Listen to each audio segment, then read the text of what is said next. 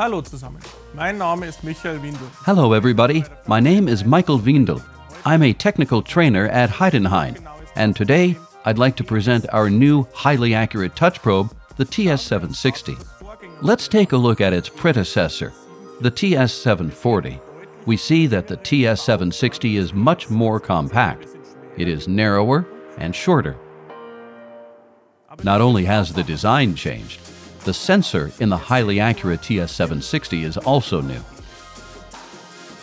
Because of it, much higher probing speeds are possible. We can now probe at up to 1,000 millimeters per minute. We now also have the option of transmitting from the probe to the control by infrared signals or with radio waves. Another benefit of the TS760 is the low probing force, which is a particular advantage when probing fragile workpieces.